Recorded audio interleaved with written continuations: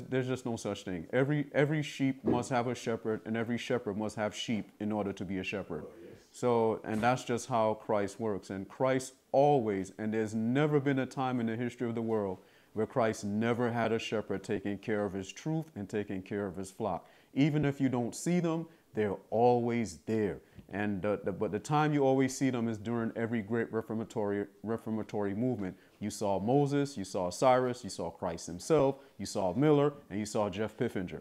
So at the end of the world, at the Sunday law, you must have 144,000 shepherds guiding his flock all the way down to the second coming. Is everyone following? Amen. That's the 144,000. Every one of them is going to be guides to make sure Christ's sheep reaches the harbor safety to the second coming.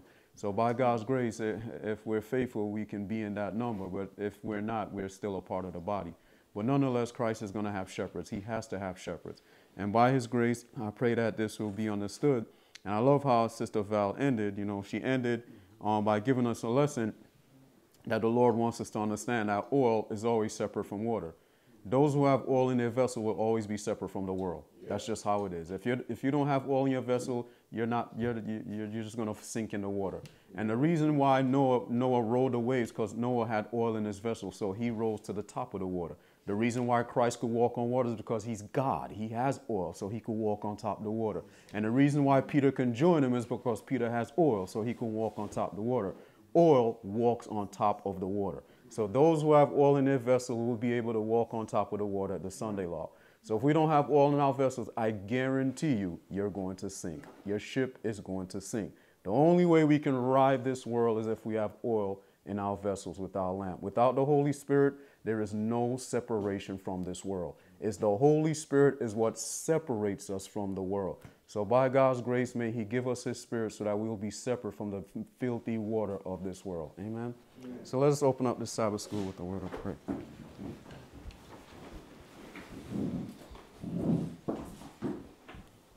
Amen. Amen. Heavenly Father, Lord, I want to thank you this morning for allowing us to gather peaceably and freely, oh Lord, in this short time of peace that America is affording us and the world. We know very soon, oh Lord, we're going to be robbed of this liberty, for already we're being robbed. And Lord, we only have a little bit of time to gather oil and to gather strength to prepare for the flood that's going to overwhelm this world. And only those who have oil in their vessels will be able to ride safely through those waters, never ever being contaminated with this world, because oil and water can never mix. Those who have the Holy Spirit can never mingle with this world. So please, oh Lord, give us your Holy Spirit this morning. Please give us a clear understanding of your word. And as you make these things clear to us, oh Lord, help us to yield to God. That's the reason you make things clear, so that we would submit to God. We need to submit to you. We need to submit to your way. And we can't even submit without you. We can't do anything without you. So please help us this morning. Bless us. And Father, I thank you so much for your holy angels that are here. We welcome their presence, and I pray that we will feel their presence. I pray that you'll permit them to flap their wings, scatter the darkness around us, and empty their holy oil into us, dispelling us of error.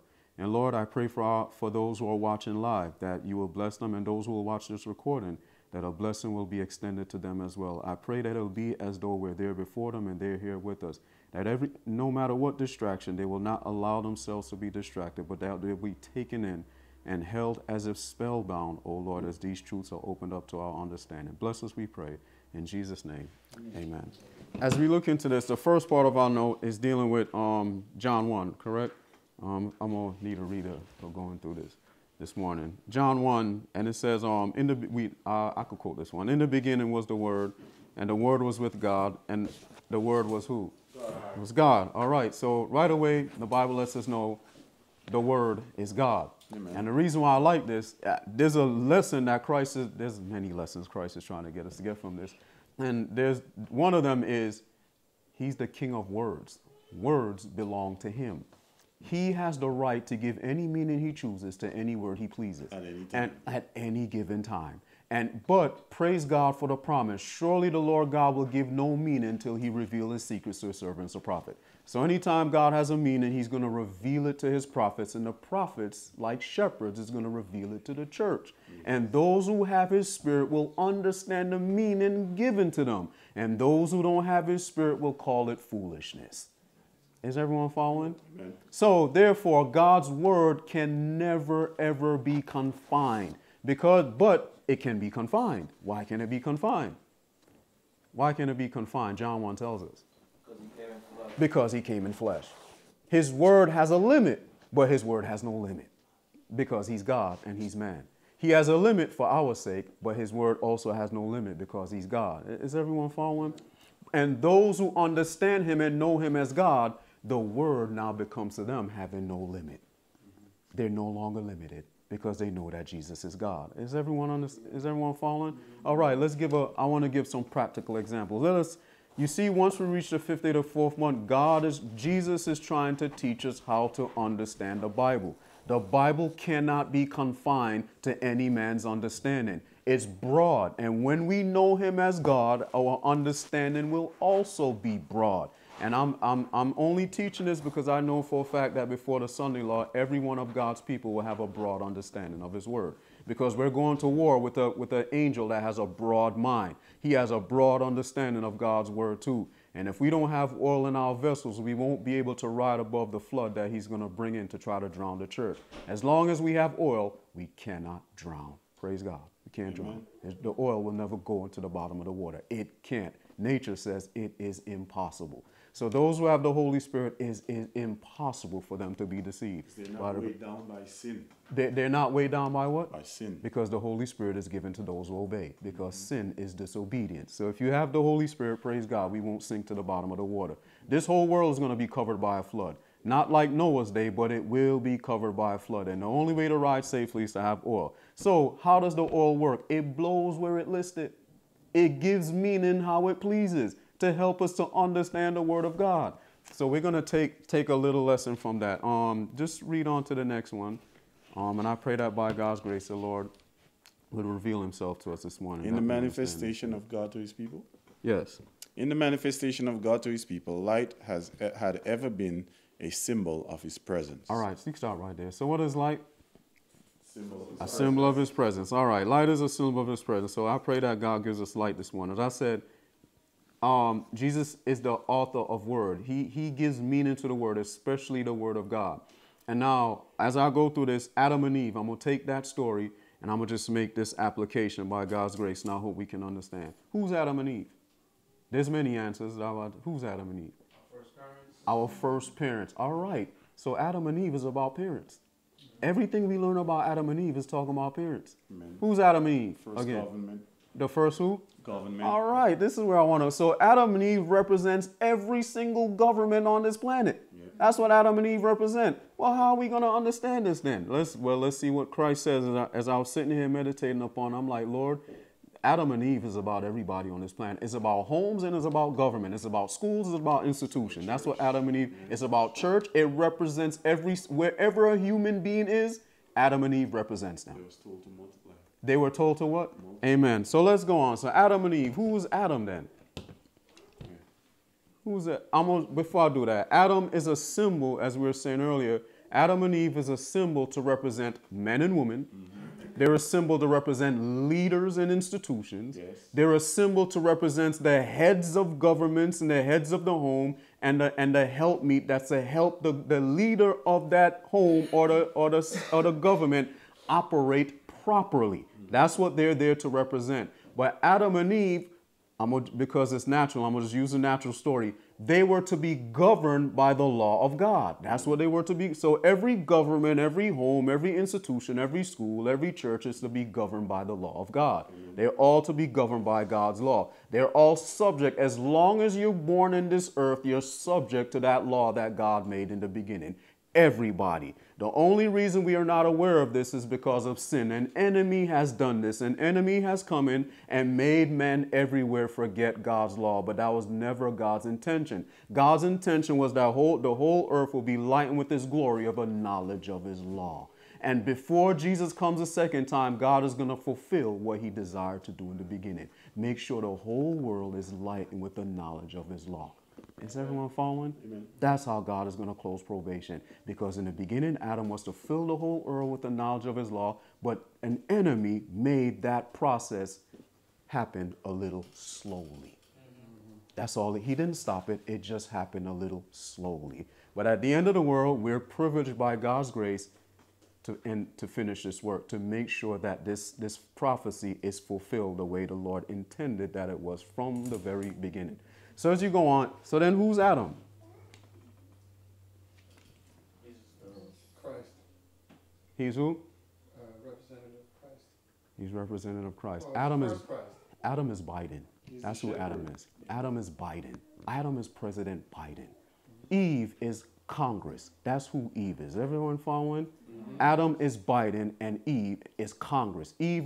Congress is supposed to be the helpmeet to the president. Is everyone following? And the law that's supposed to govern Adam and Eve is the Constitution, the Bill of Rights, and the Declaration of Independence. And they're not to, what's the tree of knowledge of good and evil then? This one will never change. What's the tree of knowledge of good and evil? Judge? The Vatican. That's the tree of knowledge of good and evil. No nation on this planet is supposed to eat from that tree of knowledge of good and evil. Is everyone following? The Vatican City is the tree, is the government of the knowledge of good and evil. Why? It's Satan's representative. That's the tree of knowledge of good and evil. Satan's counterfeit rival government to God's government. Is everyone following? And paganism was it at first, but now it's the papacy. This is his rival government, and he's using this government to feed every nation the fruits of the knowledge of good and evil. And America was set up. How did God set up Adam and Eve? Where did God place man? In the garden. Okay, so what's America's garden? DC. Praise God. Where's Washington, D.C.? Where did God plant the garden? In the heart. No. Eastward. So where did God plant what? God put Washington, D.C. eastward on purpose.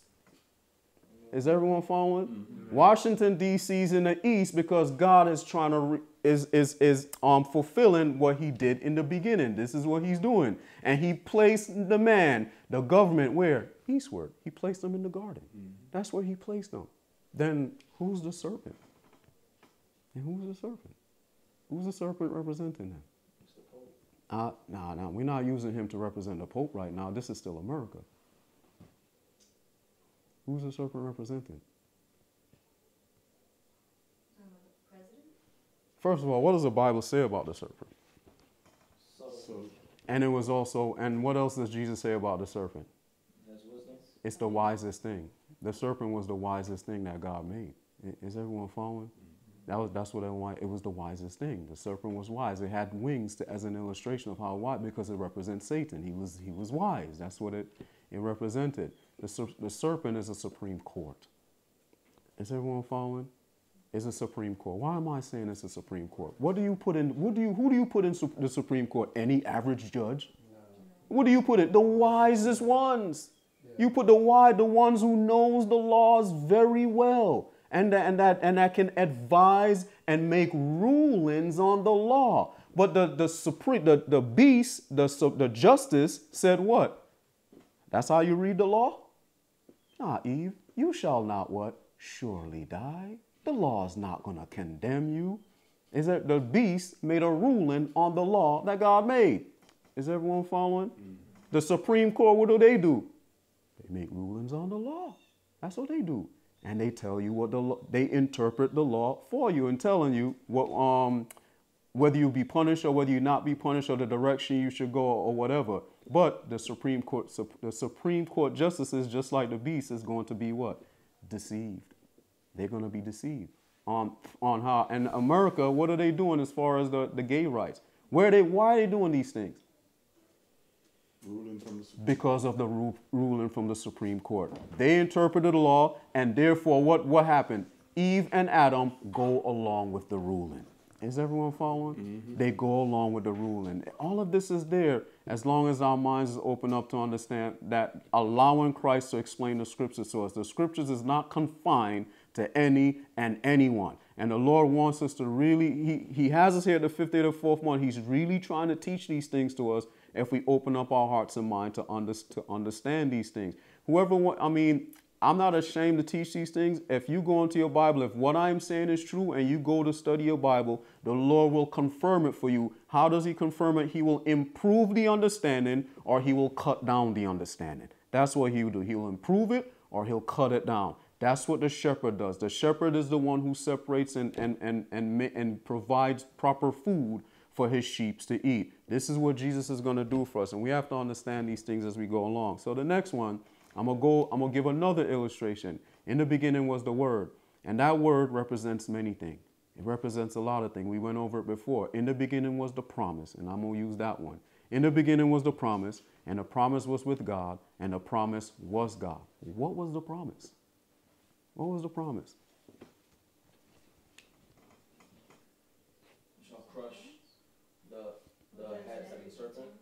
The promise was God. The promise was God was going to become one of us. Yes, it's connected to that God was going to become a man and crush the serpent's head. Is everyone following? The promise was God, that God was going to give himself. That was the promise. That's what was made in the beginning between the Father and the Son. They had a covenant. And the covenant was Christ said, I'm going to give myself in order to save man. Now, the whole Bible then will have to advance this thought. The whole Bible would have to support this idea if it's true, because the Bible says the scriptures is of no private interpretation. So if this interpretation is correct, then other prophets must give us some understanding of this promise that was made in the beginning. And I'm going to just choose this story because I believe everyone's familiar with this story, is David, Nabal, and Abigail. Because we're familiar. What was that story about? 1 Samuel 25. David, Nabal, and Abigail. I just want some of the main points. It was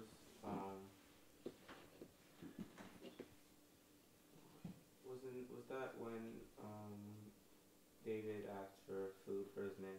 Yes, he asked for food. Amen. And he refused, even though that they had constantly Protected his men. Amen. His men, yeah. He was conversing with them. And they were gonna go back and kill him. I guess. Amen. They want to feed them. And what happened? And then Abigail met them and persuaded them not to and gave them food. All right, that's what I wanted. I just wanted that part. Amen. You covered it really well. Yes, David did good, and Nabal designed to repay his good with evil.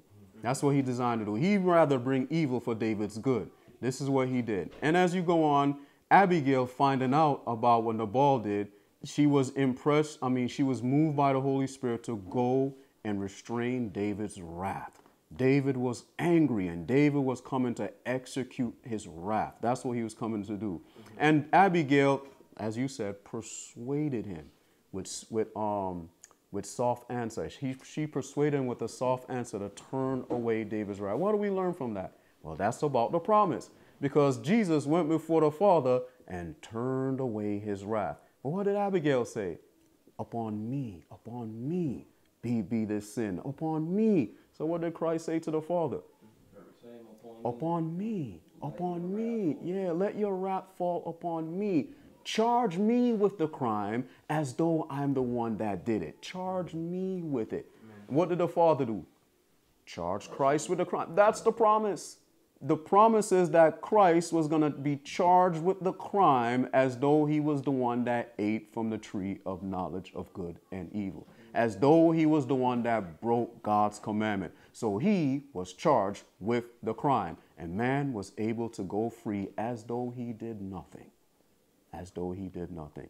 So the whole Bible is designed to teach us all of those things. You can take that same story and teach something about the Sabbath. You can take that same story and teach something about the state of the dead. You can take that same story and teach something about tithing. Because tithing says you're cursed with a curse. And what was David going to do? Curse Nabal. He was going to curse Nabal because Nabal was not returning the faithful tithes. He was not taking care of God's minister who took care of the field. Yeah. Is everyone following? So he was about to be cursed with a curse. He was. And he was cursed. Amen. Amen. Yes, he was cursed. That same story can teach any subject in the Bible, because the wind, the definition blows where it listed. The Holy, yes, it will teach. Go ahead. Vengeance is mine, saith the Lord. Amen. It can David teach vengeance. was not allowed to. Amen. Execute vengeance. Execute vengeance. Why? Because he was not anointed to do that work. The Lord didn't anoint him to take vengeance on Nabal. So I just wanted to go through that a little bit as we go into the shepherds. The reason why I'm doing this is to build up on the thoughts on the shepherds side. When we get to that point, it should have no problem with understanding some of the things we're going to say. We should have no problem whatsoever We're seeing Doug Batchelor in the Bible. We're seeing Ted Wilson in the Bible. We're seeing Swindon in the Bible. We're seeing Romari in the Bible. We're seeing Rashad in the Bible. We're seeing Living Waters in the Bible. We're seeing Amazing Facts in the Bible. We should have no problem with seeing people in the Bible. Is everyone following? That's what God wants us to come to. Every living person on this planet is in the Bible. Every one of us. Every one of us. We're all in the Bible. And the Lord wants us to see it that way. We're represented by either the good spirit or the evil spirit. It doesn't matter. We either have the character of Abel or the character of Cain. The character of Adam before the fall, the character of Adam after the fall, or the character of repentant Adam after the fall. It doesn't matter. Every living person on this planet is in the Bible. And the Lord wants us to understand it this way, because if we don't understand it this way, we won't understand what he's going to open up to us, and we're going to call it foolishness. We're just going to call it foolishness. So can you read the next one for us, please? Genesis 3:7. And the eyes of them both were opened, and they knew that they were naked. And they sewed fig leaves together and made themselves aprons. All right, I'm going to stop there for right now. All right. So last night as we was doing worship, the Lord added this one. I like this story. I'm just giving examples before we go into the other one. Adam and Eve, why did they need fig leaves? Why did they put on fig leaves? Why did they put on fig leaves? Because they were ashamed. So the fig leaves was to cover their what? But what made them naked? What made them naked? How they knew they sinned? How did they know they sinned? How did they know? Everything around them changed. Their conscience told them that they did wrong. Yeah, what y'all saying is right. But their conscience told them that they sinned. Remember, this is what Jesus is going to... Who told you you were naked? Who told them that? Their conscience told them that they were naked. And they thought they can cover their conscience with fig leaves. Is everyone following? Amen. They thought they can remove the stain of sin on the conscience by covering themselves with fig leaves. No, that's not how that works. That's not how that works. You can't perform outward acts to take away the stain of a guilty conscience. That's what that story's there to teach us. You cannot do outward things and think you can take away the stain on your conscience. Only one person in this universe can do that. They try to act in God's stead. What they try to do? Place in God's themselves stead. in the place of a high priest. That's what they try to do. They try to do the work of a high priest, but they didn't understand the sanctuary service as yet, so Jesus can have mercy on them. Is everyone following? He can have mercy upon them. The Millerites thought they can cover themselves with fig leaves, but on October 22nd, Jesus had mercy upon them and showed them that no, he's the only one that can take away sins. Is everyone following? That same thing is repeated all throughout time. All throughout time. Everybody every day is almost repeating the same act. So what is the fig leaves then? The fig leaves is the thing you use to cover your nakedness, to cover your sin. Every time we commit sin, the first thing we like to do is apply fig leaves. But Jesus, because that's our first instinct, is to apply fig leaves. But if we have the Spirit of Christ, our first instinct is to do what? To confess your sins. Yes, to confess your sins. Your first instinct should be to confess your sin. If you still have the spirit of Adam and Eve and you didn't really receive Christ, your first instinct will be to cover yourself with fig leaves. In other words, to give yourself a reason to justify your nakedness. And therefore, once you do that, that sin no longer becomes sin to you because you now have a way to cover it. It no longer becomes sin. That's why Jesus had to stop that. He couldn't have fig leaves because that means that action will cease to be sin in their eyes because they found a way, or they thought they found a way to cover it. They thought they found a way to cover sin. You can't cover sin with sin. Sin can't be covered with sin. Sin can only be covered with the righteousness of Christ. And the righteousness of Christ is a revelation of what Jesus is trying to do to save us from sin.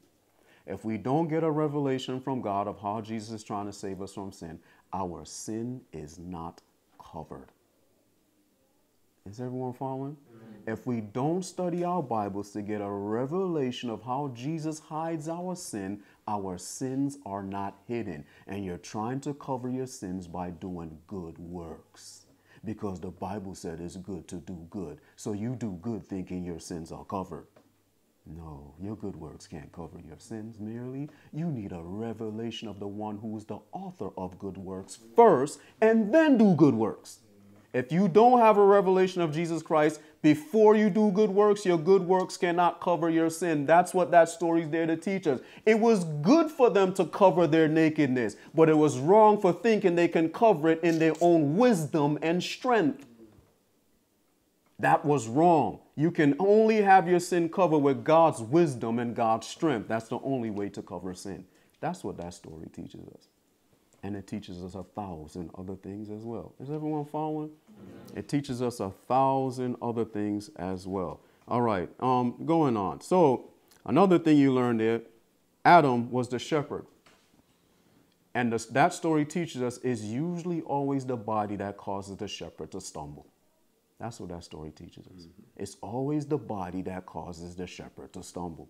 It's always the body that causes the president to stumble. It's always the body that causes the CEO to stumble. You see, Adam represents Jeff Bezos. He represents Elon Musk of what's his company again?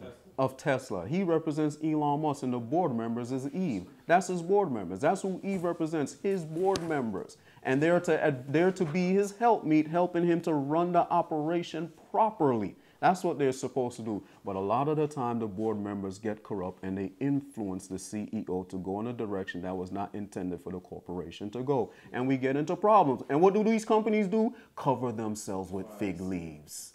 They cover themselves with fig leaves to hide their transgression, that they're not doing anything wrong, such as FEMA, what they're doing now in North Carolina. Is everyone following? They're covering themselves with fig leaves. That's what they're doing. Yeah, I have a question. Go ahead. I would say, too, it's also not only the body that causes the head to stumble, but it also works the other way.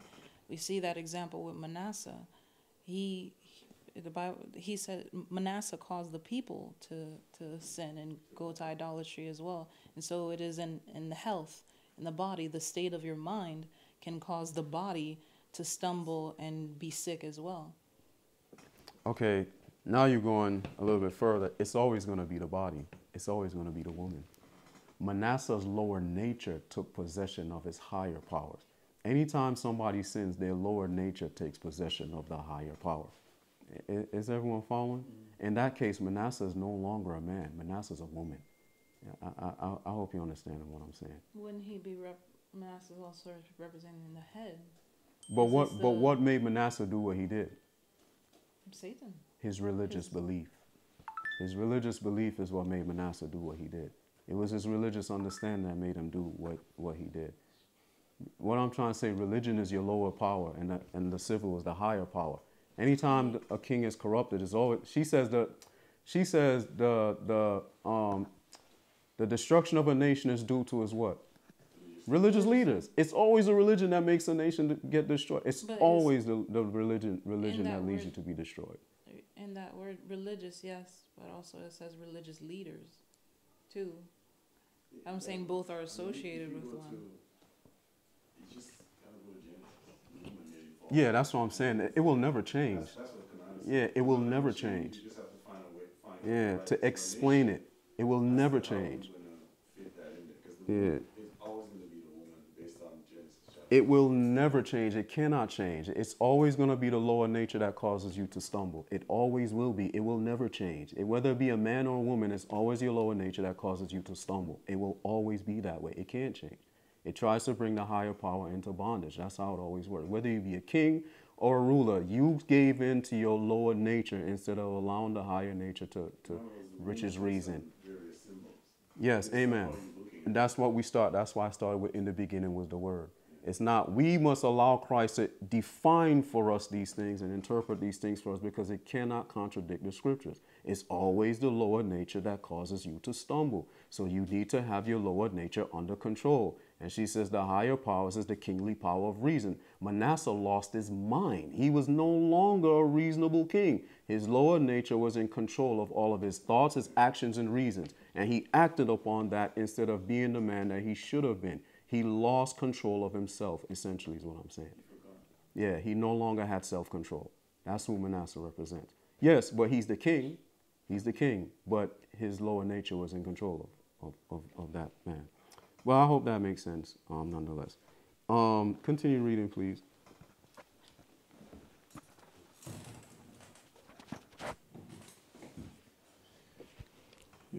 Verse 8. And they heard the voice of the Lord walking in the garden in the cool of the day. And Adam and his wife hid themselves from the presence of the Lord amongst the trees of the garden. All right, so fig leaves wasn't enough to hide themselves. They hide their nakedness, but they couldn't hide themselves from God. Yeah, they couldn't hide from God. You know, you can hide from the fig leaves, but you can't hide from God. There was something I wanted to say to that in there, but it slipped my mind, and I'm going to leave it for right now. But back to the, did you read the part where it says the Lord called them? No. All right, just read that part, and we're going to go down to the next one. And the Lord God called unto Adam and said unto him, Where art thou? And he said, I heard thy voice in the garden, and I was afraid, because I was naked, and I hid myself. I thought he covered himself. Why would he tell God that he was naked if he covered himself? Then what is Adam talking about? The righteousness of God. He covered himself. So why is he telling God that he's naked if he covered himself?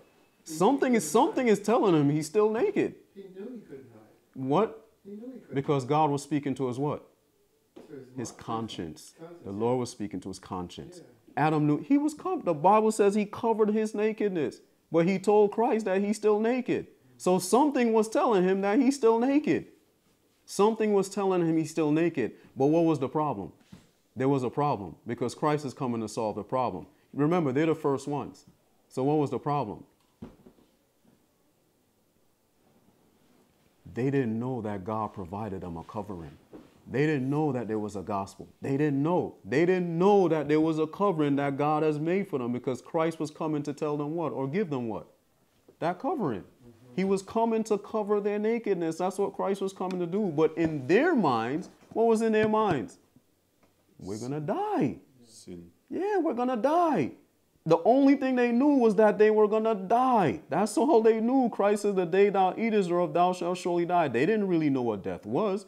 And this is what Ellen White says. He didn't know what death was. She was inquisitive to know what death was, and she went to go get her answer of what death was from the serpent. So, and this is what many people are going to do at the end of the world. They're going to speak to the dead to get all their education from the serpent. That's what people are going to do. They're going to repeat what Eve did. They're going to talk to the dead and allow the dead to tell them what death means instead of going to the Bible and allowing the Bible to tell you what death means. This is what many people are going to do at the end of the world. But the whole point is Christ came to introduce the gospel. That's what Christ came to do. They didn't know of it, but Christ came to introduce it to them. And it's very interesting that the Bible puts in there to help us understand. And the Lord God called Adam. He called him. Can you read the next one on the voice, please? Called Adam. 1 Thessalonians. 2 Thessalonians. 2 Thessalonians, thank you. Whereunto he called you by our gospel to the obtaining of the glory of our Lord Jesus Christ. All right, so what is every time you preach the gospel, what are you doing? Calling. You're calling. So why does the Bible say the Lord God called what? Called Adam. Who's Adam a symbol of? We said earlier. Adam is every nation, kindred, tongue, and people. Amen. That's what the Bible says. In Adam, what? All sinned. So when Christ called Adam, who's he calling? Every nation, kindred, tongue, and people. He's calling them to do what? Repent ye and do what? Believe the gospel. That's what Christ was doing right there in Genesis chapter 3. Christ was the first one to give the gospel call to every nation, kindred, tongue, and people. Is everyone following? Amen. Adam and Eve lost the fear of God. That's what they lost. And Christ came with the first angel's message to put back into their hearts the fear of God. To do what? The fear of God. Let us hear the conclusion of the whole matter. Fear God and do what? Keep his commandments. Adam and Eve, because they lost that fear, the gospel came to give them back that fear.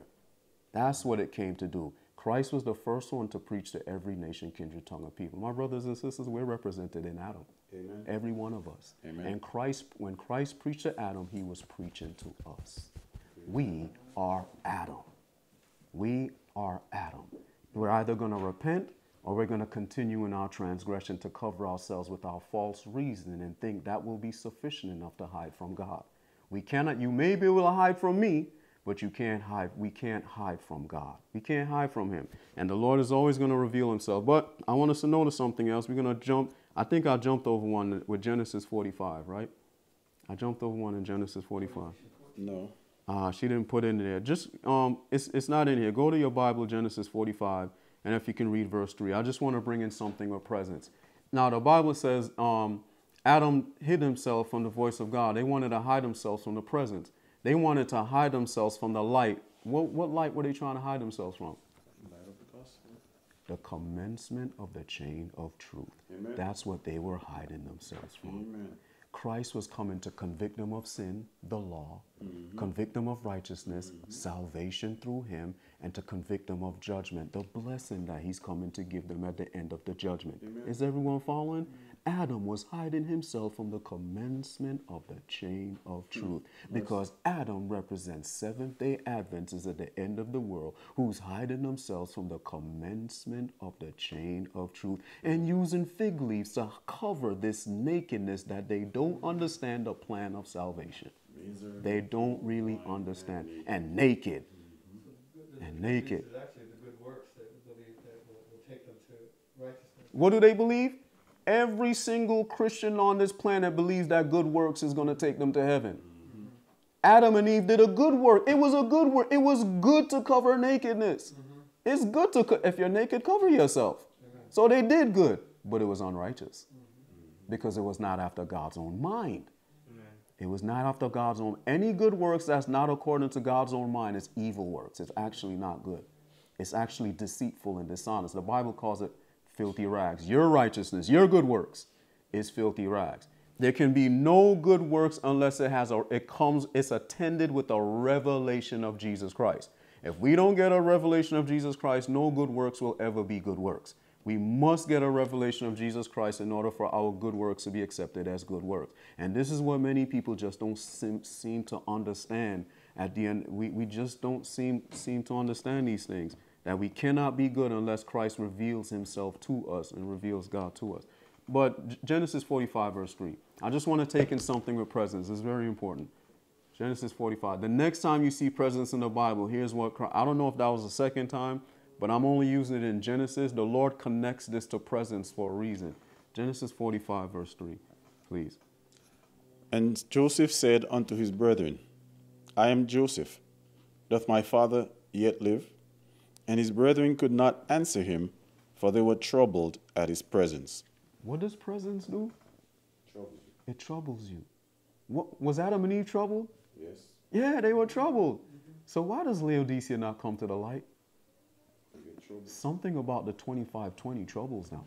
Something troubles them. That's why they don't come to the light. It troubles them. Something about it scares them. The only reason why I went there is for this reason. That word presence, when you look it up, one of its meaning is face. It's face. It's what's that word I'm looking for? Face.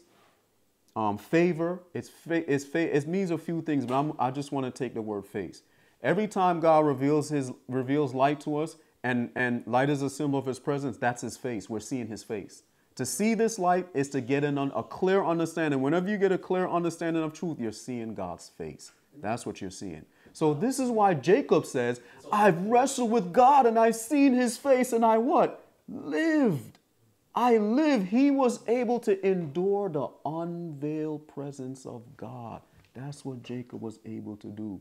Is everyone following? The time of Jacob's trouble is an unveiled presence of God. A powerful light is going to be revealed to every nation, kindred, tongue, and people. And if we don't have oil in our vessels, we're going to drown in that revelation. We're going to drown. It's full of meaning. Yes, presence yes. It also means form, fear of. Yeah. It means Old. mouth. It means old time. Yes, amen. It was a lot of things. Yeah. But I could only take the ones for now. Praise I'm God. looking at all these, man. It means a lot. Amen. So every time God reveals his presence, old time, Showbread. fear. Go ahead. What you say, Rashad? Yeah, it says his mouth, his anger. It means Amen. Straight showbread. It's a lot. Yes, and that's all those presents. Every time he reveals it, all those things apply. Every single last one of Into them. the sanctuary. Every one of them. So when Michael stands up, it's an unveiled revelation of God, though, and it's going to be preached to every nation, kindred, tongue, and people. It's going to everybody. And if we don't have oil in our vessels, we will not be able to endure like Jacob endured, because Jacob had oil in his vessel with his lamp. As a prince, thou hast wrestled with God and prevailed. You prevail. Brethren, God is about to open up a powerful light before the civil Sunday law. And if we don't have oil in our vessels, we won't be able to endure this great wrestling. We just won't be able to endure. And if we don't understand that all scripture is given by the inspiration of God and is confined but yet not confined to the man who has his mind opened up to the understanding of God's word. If you have oil in the vessel with the lamp, God's word is not confined. If all you have is the lamp, God's word is confined. That's why you have to stop at the crisis. You stop at the crisis. But those who have oil is able to make it all the way to the marriage. In other words, they're able to prevail with God and enter into the marriage. The marriage is the blessing. Blessed are your eyes, for they do see the things that's taking place in heaven. Amen. Amen. That's what Christ wants us to see. To have your eyes open is to have the ability to see what's taking place, literally taking place in heaven. It's happening up there, but down here, we're going to have trouble. We're going to have trouble down here. But the trouble down here is only a representation of what's taking place up there. That's all it is. It's only explaining what's taking place up there. Because at the National Sunday Law, the nations are going to marry the papacy. At the National Sunday Law, we're going to marry Christ. What's taking place down here is taking place up there. It's the same thing. And Christ wants us to be ready for that, but we have to have oil in our vessel. But we have to be able to endure the presence of God. Every time God's presence comes, it is trouble. It brings trouble when he reveals his presence. So there's a certain light that no matter what, it has to bring trouble. There's a certain light that Christ always reveals, and whenever he does, it always brings trouble. It just always does. And it's connected to, want to know what one of it is connected to? Just go read Daniel 10. Go read Daniel 10. Go read it. What is Daniel 10 talking about? What is it talking about? I mean, it's talking about a lot of things. But what was Gabriel trying to show Daniel 10? What was he trying to show him there? Which is noted in the scripture. Yes, but what was the conclusion of what he was trying to show him? What was, okay, and how is it going to end? Christ taking the kingdom. What prophecy in the Bible is talking about Christ receiving his kingdom? That always brings trouble. Yep. Always brings trouble. Anytime Leviticus 26 is preached, it always brings trouble. More trouble than the 2300 days. The 2300 days also brings trouble. It took Daniel had to fast to get the answer to the 2300 days. But the one that brings the most trouble is a prophecy that teaches you how Christ receives the kingdom. That's the one that brings the most trouble. I got a thought.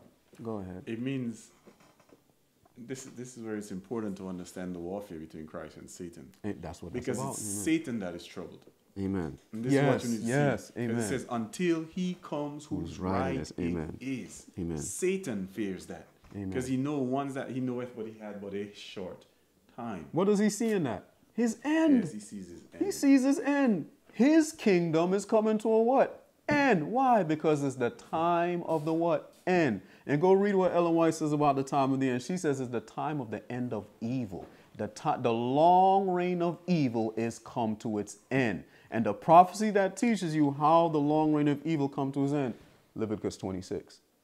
Leviticus 26. Then what does the 2300 days teach you? This is where people get things wrong. This is where people get a lot of things wrong concerning the gospel. Can you go to the next one? Jump over voice. His voice and then the call. I read the call. Yeah. We're going to jump over that. And law and the gospel. This is what people get wrong. This one I'll quote. Genesis 2. This we're familiar. We're all familiar with because this is as Rashad said, this is our first parents. And our first parents was under law. They were under law. And the law that they were under, and the Lord God commanded the man. That's it. The Lord commanded the man. That's the law they were under. God commanded the man. And that was designed to show Adam that the Most High ruleth in the kingdom of man. That's what that was to show Adam. The Most High ruleth in the kingdom of man. Even though you're a king, you're still subject to my law. Adam was supposed to understand that and pass that on to his posterities. That's what he was supposed to do. Adam is Nebuchadnezzar. That's who he is. He's Nebuchadnezzar. But like Nebuchadnezzar, he lifted himself up and he ate that fruit. That's what he did. Just like Nebuchadnezzar, he did the same thing. And the Lord did what? The same thing he did to Nebuchadnezzar. He humbled the human family for 7,000 years. Amen. Is everyone following? The human family must be humbled for 7,000 years. We must be humbled until we come out of the dust. Until we come out, and at the end of the 7,000 years, an excellent reason and majesty is going to return onto the human family. Because that's what Nebuchadnezzar is showing us. At the end of 7,000, at the end, a wonderful revelation is going to come to the human family as something came to Nebuchadnezzar. Is everyone following? All right, so Adam was humbled because Nebuchadnezzar was humble. Because Adam ate the fruit, Nebuchadnezzar ate the fruit. It's the same thing. Nebuchadnezzar broke the commandment. That's what he did. Adam broke the commandment, and man needed to be humbled for breaking the commandment. Okay, that's what man was given. All man had to do was obey the commandment. There was no need for a gospel. There was no need for a gospel. Man needed to obey the commandment. The law was written upon man's heart, and all he had to do was walk in the light of what was written upon his conscience. That's all he had to do. That's all he had to do. But Adam and Eve allowed their conscience to be what? Misguided. They allowed it to be misguided. How did they allow it to be misguided? This is where we're going. A shepherd. They allowed another shepherd other than Christ to teach them about the law. That's what they did. They allowed an enemy to come and sow something into their mind that allowed their consciences to become confused. That's what they did. Adam and Eve became the first drunkards in the human history. They were the first drunks. That's what they were. The first drunks upon this planet. They received a false understanding of God's law, and it caused them to fall. And in this fall, Christ could have left them in their helpless state. But Christ didn't leave us in our helpless state. Christ says, as I said earlier with Abigail, this sin, God, be upon me. Make me the drunkard and make them sober. Make me drunk and make them sober. And what did Jesus become? He became drunk. Jesus staggered in Gethsemane and he fell. Is everyone following? He took upon him the poisonous things of the serpent. But Jesus is the only one that can drink alcohol and still be sober. Is everyone following? Amen. Because he's God. He's the only one that can drink all that poison from the venom of Satan and still be sober. The Bible says he became drunk for us. He became sin for us. Sin ran through him, but it didn't corrupt him. It didn't corrupt him. It can't. Why? Because he's healthy. Because he's God. Yeah. He's God. It cannot corrupt. Man So that what is he healthy teaching cannot us? get sick. If we don't have the divine nature in us, when the high priest casts all the sins upon the scapegoat, we're going to be drunk and we're going to die if we don't have Christ's divine nature. Is everyone following? We have to pass through the same experience that Jesus passed through in Gethsemane. We're going to have to pass through it too. We're going to have to pass through this experience. And God is trying to get us ready for these things. Go back to the point. Adam and Eve became drunk and they fell. But instead of leaving them in their drunken state, because they thought fig leaves could cover them, they were drunk. This is why they covered themselves with fig leaves. But Jesus came to make them sober. And what Jesus gave them to make them sober was the gospel. This is what he gave them. The gospel makes men reasonable. That's what the gospel does. The gospel, when it's preached correctly, it makes you reasonable. Notice what I said, when it's preached correctly. It was a shepherd that caused Adam and Eve to fall, so it has to be a shepherd that recovers them from their fall. Is everyone following? A shepherd caused their fall, well, a shepherd must recover them from their fall. A serpent that became a medium for Satan caused their fall. Well, a serpent that became a medium for God recovers them from their fall. A serpent was taken over by Satan. Well, a human was taken over by God to recover us from a fall. Jesus had to undo what was done to them. And he's doing it the same way to bring us back to God. The same way. So as you go on and you follow this story, where we're trying to get, how much time do I have left? 15 minutes, thank you. And you follow this story. I'm going to go into the next part now soon. And you follow this story and you come down. As I said, Adam and Eve fell. What was the thought I was going with that? Adam and Eve, the shepherd. Yes, that's it. The law and the gospel is that all Adam had to do was obey. But now because Adam and Eve sinned, they had to obey something else. They now had to obey the gospel. That's what I want to get to. They had to obey the gospel. The whole point of the Jewish economy was to teach us about the fall of man and the recovery of man. That was the purpose of the Jewish economy, to teach us the gospel. Ellen White says it was the gospel in miniature. That's what the Jewish economy is. Why don't I get into that? The Lord formed the Jewish people and he placed them in a land eastward. He placed them in Canaan. That's what he did. And all they had to do was take care of the land in which they went into. And the Lord God commanded the Jewish nation. And he says, when you go into the land, see that you reverence my Sabbath, you reverence my sanctuary. And what was the other one? No images. And no image. Don't set up no image in that. That's all the law they had to keep. Yeah. That's all the law they had to keep. The same law Adam had to keep, they had to keep. And they were to be fruitful and do what? Multiply and replenish the earth. That's what they were supposed to do. In other words, what I'm trying to say, God is just repeating the Garden of Eden over and over and over and over and over and over. And the last nation that gets to fulfill this repetition of history is what? The United States of America. The United States of America is the last piece of land that has an opportunity to fulfill God's purposes. But unfortunately, it's not going to happen. 1989 ensures us that it's not going to happen. That's what 1989, it ensures us that it's not going to happen. But the whole point is the Jewish nation, they were given a law. Now, if I were to ask this, were they supposed to rebuild the sanctuary? Yes. No, they weren't. No, they weren't. It wasn't, say it again. Was Adam supposed to be reformed? No. He wasn't supposed to be what? Destroyed in the first place. He was supposed to keep what? Keep growing. So the Jewish nation, amen, was supposed to keep growing. But what happened to the Jewish nation? They forgot. What happened to Adam? He forgot. They repeated the same thing. What caused Adam to forget? The woman. What caused the Jewish nation to forget? Religion. It's the same thing. That's the whole point. That's what I was saying earlier with Manasseh. It's the same thing. It's the religion that caused Manasseh to forget. It's the religion that caused Manasseh to corrupt himself.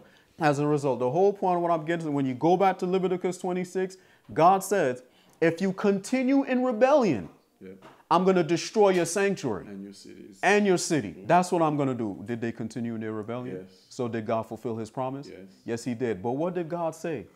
Even though he destroyed their city and sanctuary. If you humble yourself and if you repent, I will rebuild. Accept the punishment. And yes, that part is most important. And accept the punishment. I will rebuild your sanctuary and I will rebuild your city. Did God send a builder? Yes. Who was the builder? Cyrus. He sent Cyrus. He sent Cyrus the shepherd. Because he sent who? Christ. Amen. You know what Leviticus 26 says? I learned this one from Miller and I really love it. And the reason why I love it, we have Reformation terribly wrong. A lot of people have Reformation terribly wrong. When you read Leviticus 20, you know what Leviticus 26 is all about? Reformation. That's what Leviticus 26 is about. How to get Reformation. restored to the How covenant. to get restored again to the covenant. You cannot be restored to a covenant that you don't know. So wait a minute. So you mean Seventh-day Adventists can't be reformed if they don't know this covenant? Nope. Yes, Seventh-day Adventists can't be Neither does reformed the unless they United know this States. covenant. Neither do you. Nobody, matter of fact, nobody. We cannot be reformed unless we know the covenant of Leviticus 26. That covenant of Leviticus 26 is a covenant. The Jewish nation, God made a covenant with them. God put that story in the Bible to teach us of the covenant that he made with Adam. Amen. That's what he did. That's there to teach us there's a covenant that God made with Adam, and we are privileged to know of the covenant through the Jewish nation. We're privileged to know of it through the Jewish people. And if we receive the covenant made with Adam, then we're privileged. Blessed are your eyes if you can see the covenant made between the Father and the Son. The covenant between Christ and Adam is really the covenant between the Father and the Son. Amen. And if your eyes can see past the natural and go up to the spiritual, your eyes are truly blessed. You can see that Christ made a covenant with God on how to get this land. That's what he did. Brethren, we're living the fulfillment of a promise that Christ made with the Father years ago. Years ago. 2024 is a promise. Christ promised this year would be here. 2025 is a promise. Christ promised this year would be here. 2020 was a promise. COVID was a promise. The World War II was a promise. World War I was a promise. Anything that happened on this earth is based upon a promise between the Father and the Son of the events that will transpire in this earth in this time of sin. Is everyone following? It's all based upon a promise. And at the end of this warfare with sin, God promised Christ, you're going to get the land. It shall speak and Yes, not lie. you're going to get the land. You're going to get the land Amen. at the end of this warfare. And that's why at the end, Michael stands up to fulfill the promise, to get the land, to get the land. He stands up. And if we don't understand Michael, we won't stand with him. Rather, we will sink in the water because we have no oil in our vessels with our lamps. Is everyone following? Amen. Praise God. So as you go on, so the Jewish nation is just a school. They're just there to teach us about the plan of salvation. Okay, so what covenant did the Jewish nation break? Leviticus 26. Yes. They broke that covenant. So God destroyed their sanctuary. And what did God say? If this is the part. If you will not be reformed by me, by all these things. Why is God saying that? I wanted to look up reform, but I don't have that opportunity to look up the meaning of the word reform because I'm sure it means wonderful things. God says, if you will not be reformed, what is he telling the Jewish nation? He's reminding them of the beginning. Mm-hmm. In the beginning, the Lord formed man of the dust of the ground. Mm-hmm. If you will not be reformed by me, by the dust of Babylon, Medo Persia, Greece, and Rome, you will not enter into the kingdom. The dust of the ground was now the nations that was going to humble the Jewish people. They had to be reformed by these dust. Is everyone following? Amen. God made man of the dust of the ground. And if we want to be healed, we have to pass through these nations. That's what the Lord was telling the Jewish people. Reformation didn't come after a little while when you go through Leviticus 26. Manasseh already broke the covenant. Now God needed to reform them, but the reformation that they needed was to pass through these nations. It was to pass through these nations. Mm-hmm. Well, what does that mean for us at the end of the world? How are we reformed by these things? Seek ye the old path. When is the good way? And walk therein, and you will find reformation unto your souls. All who don't go back to the old path and understand what they had to pass through, they will not be reformed by God. Is everyone following? Amen. The Bible says, remember the former things of old, for I am God. Whoever don't want to remember the 25:20 will not be reformed by God. God formed man in the beginning, and God must reform man after the fall. The same God that formed us must also reform us. Amen. But we must be willing to be reformed by the things he chooses to use to reform us. And Leviticus 26 and the prophecies of 25:20 is one of the means by which God has chosen to reform man by. One of the things I've learned from studying Leviticus 26 is that it teaches me how to reason. That's what it does. So one of the first thing about reforming man is reforming his ability to reason. Amen. Because the first thing man lost was his ability to reason. So the first thing that must be reformed is his ability to reason. Isaiah chapter 1. Amen. Come and let us what? Reason together. The first thing Adam and Eve lost was reason. So the first thing we must get back is our reason.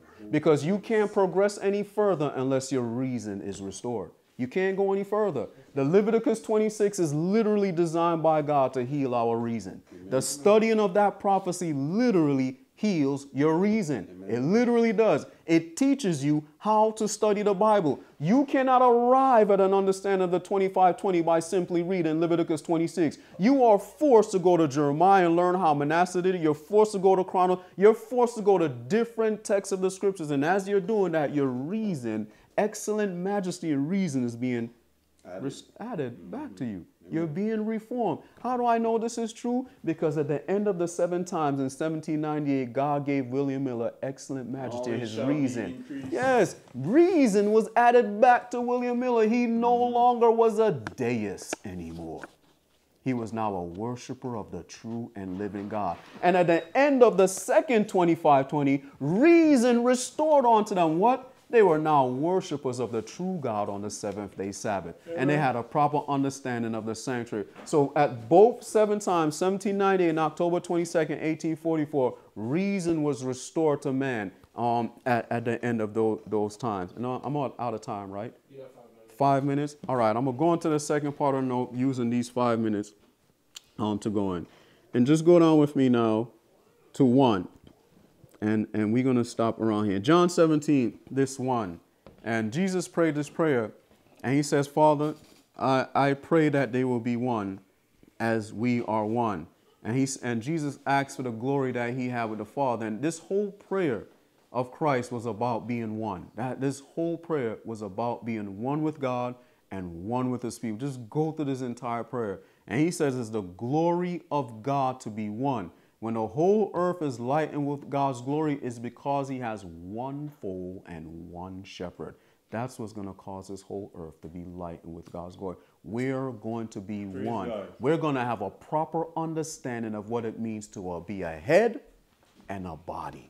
If we don't have a proper understanding of what it means to be a head and a body, we cannot be reformed and we cannot give God glory. You know, God has to set up an organization with people that has a proper knowledge of how to be a head and a body. Go ahead. I like that thought, Colonel. This is why the first angel's message could have come, because the Lord had a United States. And yes, that's the 7 times. Yes. Excellent majesty was added. That's why that can happen. Unless the nations Amen. were united Till in they some were way. one. Yeah. Amen. Oneness brings the true understanding of the first, second, and third angel's message. That's what Amen. Swindon is saying. And the Civil War took it away. Amen. Yes. That's nice. The Lord really wants us to understand this oneness of head and body. And Yes. we're going to read some things concerning this. Praise God. And I pray that we rightly understand this. By God's grace, I'm asking, Lord, help me not to be ashamed of saying certain things or being afraid of people's faces. Thank God I can't see faces, so I'm not really troubled by that so much. But I say, Lord, help me not to be afraid of teaching, because I realize that, please understand me when I say this, the brother who left, Satan is using him to fight against government. The people who left this movement, Satan is using them to fight against. Every attack on this message is just to fight against us from being one. Every single attack is just designed by Satan to prevent us from being one. And one of his most subtle attacks that he does, I will go to God for myself. Nonsense. No man can come to God, Jesus says, except they come through me. You must first go through a man before you can come to God. That's how he says you're reformed. You must be formed from the dust first, and then I will breathe into you. Amen. You must allow man to form you by a correct understanding, and then I will speak to you. If you don't allow man to speak to you whom you can see, how you think you're going to understand me when I speak to you whom you can't see? Tremble and run. How are you going to understand me if you can't understand the man that's speaking to you whom you can't see? How can you receive the spiritual understanding when you can't receive the natural understanding that you can see? Amen. You can see the natural sunlight, but you think you're ready to see the spiritual sunlight? You can't even receive the natural 2520 of Babylon, Medo, Persia, Greece, and Rome. You think you're ready to receive the spiritual understanding of the 2520? There's a very deep, profound understanding of the 2520. But if we don't receive the first one, we can't get the second one. And I want to say there's a third one, because there's 3 heavens. It's not 2 heavens, it's 3 heavens. There's 3 revelations to every vision, because that's our Virgin, I really want us to understand this. God only give man just 3 steps. We can't manage any more in this life. He just gives us 3 steps to get to heaven. When we get to heaven, it's a boundless, sealess shore. The steps never end. But what man can by searching find out God? You can never find out God. You can only find out what he chooses to reveal to you. But as long as we're in this earth, God only requires of man 3 steps. Just the first, the second, and the third angel's message. And if we can climb these 3 steps and we make it to heaven, oh, what a glorious revelation man is going to get. Because man now has a mind to take on eternal things more than he really could have in this life. But God just gave us a starting point in this life. 3 steps. So if we can't receive these simple natural truths he's given to us, we're not going to be able to endure the light that's coming at the midnight cry going forward. We're just not going to be able to endure it. And the Lord is trying to bring us to a place where we appreciate it. So we're going to go now to understand a little better head and body. And I know I just ask God to give me grace to say these things to my best ability, because I know no matter what I say, they're going to say, 1, you're lifting yourself up. 2, all this garbage, you're telling people to follow you and worship you and all this foolishness that people are going to say. But if we allow the word of God to define for us the true understanding of having a government, then we will be okay. We'll be okay by God's grace. And because if we're not a true government, God cannot breathe life into us. First, he formed Adam. What did he form? He formed a head and a body. And after he formed the head and the body, the God breathed into that body. So the Lord is teaching us how the last movement is to be at the end of the world. They must have a head and a body before he breathes into them. They must have a head and a body before he breathes into them. Go ahead.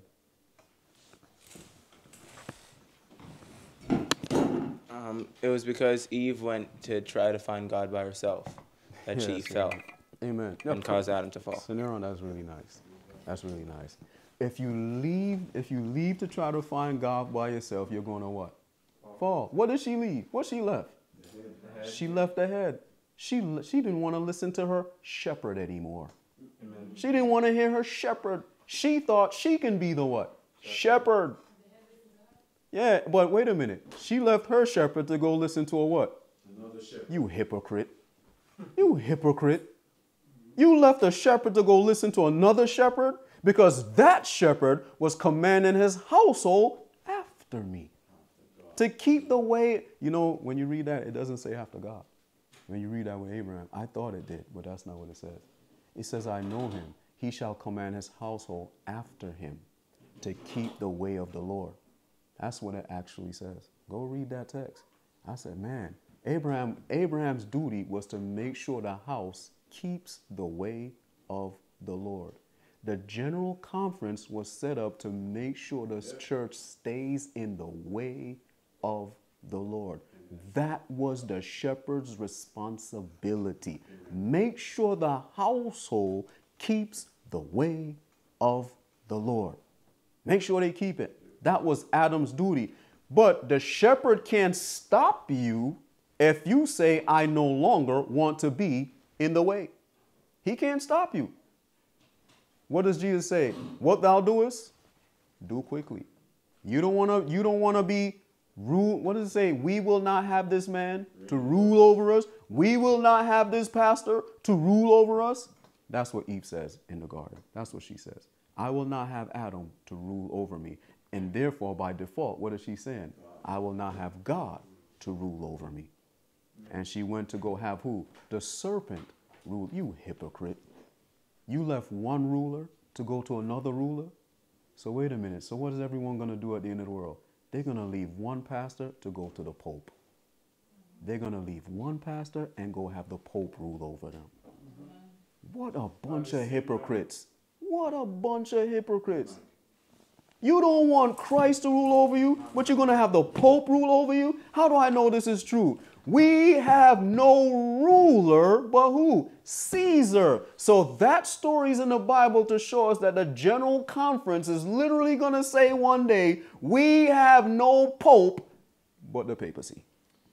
They're really going to say that. They're really going to say that.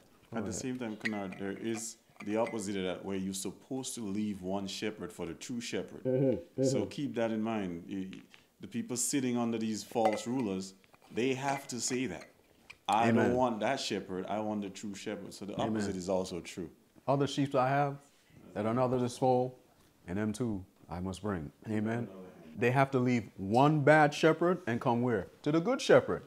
But the only way they're going to do that is if they know his voice. Amen. If you don't know his voice, as God has helped me to understand is the more I see how, the more sad you feel when you see people following the Pope. That's sad, man.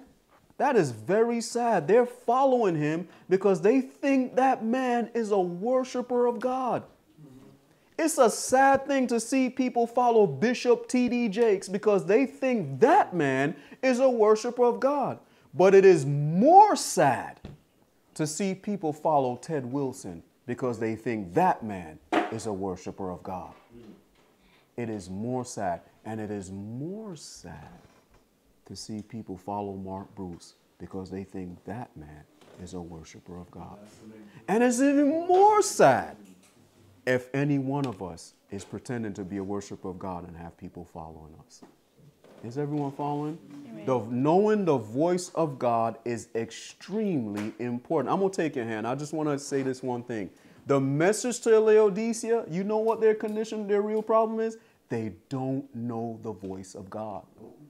Jesus says, I stand at the door and knock. Who's knocking? Who's knocking? Well, who's representing Christ doing the knocking? The pastor. How shall they knock except there be a preacher?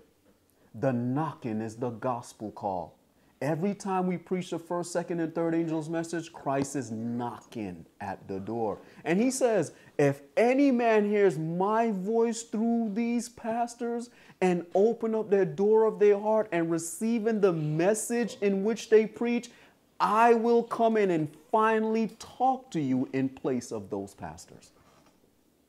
But if you don't open the door, don't expect me to talk to you, because you won't even open the door to my pastors talking to you. So it makes you think you're not letting them in your house, so it makes you think I will come in your house. They represent me. You let them in, you've let me in. Isn't that what Christ says? If they receive you, they receive me. If they receive me, they receive him that sent me. That's what Christ said. We have to receive the pastors. Pastors have one of the most important places in the gospel work. One of the most important places. Every one of us have an important place, but ministers have a very important place in the work of the gospel. Amen. Go with the hand, and then we'll close with prayer. I was just seeing an example of Adam and Eve playing up in our own church. Say it again. I was just seeing an example of Adam and Eve playing out in our church. Yes. As far as the shepherd and the body. Yeah, the body. You know, Amen. I was just looking at the ones who just left recently. You know, as far as what are they're doing what Eve did, right? Eve, Eve trying to be in control and leading the shepherd the wrong direction, and the shepherd listening to Eve. And then what happened is the shepherd falls even harder, and once he falls, the whole family falls completely. The whole family falls. The whole house suffers. So So what's going to happen to America? Same thing. The same thing. When you reject that call, though, it means that the shepherd goes higher. Oh, yeah, yeah. When the shepherd rejects Eve's advances, Amen. That's nice. he goes higher. Well, how high does he and if you go? look back, If I be lifted up, I will draw all men onto me. You got to go to the cross. I like that go too. To the cross. Because if you look at the prior scenario of the situation that happened prior, when the shepherd was not listening to the body, and was standing up for truth, it did made a difference. The family was actually coming back to church. But once the shepherd decided to follow his wife's the whole footsteps, house falls. then completely. You see a complete fall, and it's hard to get him back, because now he's completely gone. So then what is that telling you then, as the body's supposed to do for the ministers? Pray for your ministers. Amen. Pray for your ministers. Because women is if Huge Satan can get control of the wife, influence. it's a battle for the ministers. And trust me, it's a serious battle for the ministers. I mean, if Adam fell for it, it's easy for any man to fall for it. Amen. So So many people that has been in this movement, so many ministers that has been in this movement, and they left because of their wives. And that always scared me. Literally, it always scared me. And I remember one of them. And I'm not going to put their business out there, put their married business out there, but I remember one of them very well. And I'm like, Lord, please, by your grace, don't let that happen to me. I watched his wife. I remember one brother I witnessed to in Brooklyn, and I don't remember the name of it. It's not Brooklyn Faith. It was this Maranatha. It was Maranatha. And I loved that brother and his wife. I was really good friends with his wife. And I'll never forget the day I was talking to him, and he was accepting the truth, and he allowed his wife to sway him. That terror, I was like, my goodness, you saw the light in this, and because your wife didn't want to walk in the light, you chose to listen to her. And I just watched Adam and Eve being fulfilled right in front of my face. Watch it being fulfilled right in front of my face. And he walked away from this light because his wife didn't want to walk in the light. And the reason why I thank God for this experience, because they become a beacon to me. And I'm like, Lord, whatever light you give me that my spouse don't want to accept, give me grace to go a little higher. Give me grace to walk in this light no matter what. Even if it means I'm going to have my beard plucked out and my face spit up on and my face covered so she can slap me in the face. Give me grace to go on. And these are the things that encourage me by his grace to keep walking. That no matter, because the wife also represents the congregation. She represents the congregation. So whoever in the congregation don't want to accept it, Lord, give me grace to keep going forward. because it's also the body. Because many pastors reject this message because the congregation didn't want to accept it. Is everyone following? Because the congregation didn't want to walk in it, they don't want to walk in it. And that's it. The same thing is just happening again and again and again and again and again and again. And your only safety for it is love for the truth. That's your only safety. You have to receive the truth and the love of it, and ask God to give you grace to rise above all these difficulties. You know, rise above the water, float on the water, and don't drown in the water of persuasion of lies to draw you away from the truth. Shall we close our prayer? Heavenly Father, I really pray, oh Lord, that these things were understood this morning. I hope that the lesson was learned, oh Lord, that the whole scripture is given by inspiration of God and is profitable for doctrine. Every story in the Bible is at our hands to understand the things taking place in this world. But Father, without the Holy Spirit, the one who gave the prophecy, we can't understand these things. And Lord, if there was anything that was said that was confusing to anybody, Father, help them not to be bothered by these things, but to trust and to know that the Holy Spirit is in us. And anything that perplexes the mind, all we have to do is come to you and ask you to clarify it and to open these things up to us. We must learn to deal with difficult matters, oh Lord, so because there's a difficult time ahead of us. And passing through these things is only preparing us and training us to deal with the hard sayings of your word. So please, oh Lord, help us to understand these things. Please continue to be with us. Help anything that was learned this morning not to slip from the mind. Lord, your Holy Spirit accompanies the preaching, and we really pray, and I really pray that your Holy Spirit accompany the preaching this morning. And as we continue on with the next presentation, prepare our hearts to receive the things that will be said. And I pray that all of us will join in the preaching as well, that we will share that which was made clear to our minds, so that we all can feast upon the flesh and blood of the Son of the living God. And we ask these things in Jesus' name. Amen.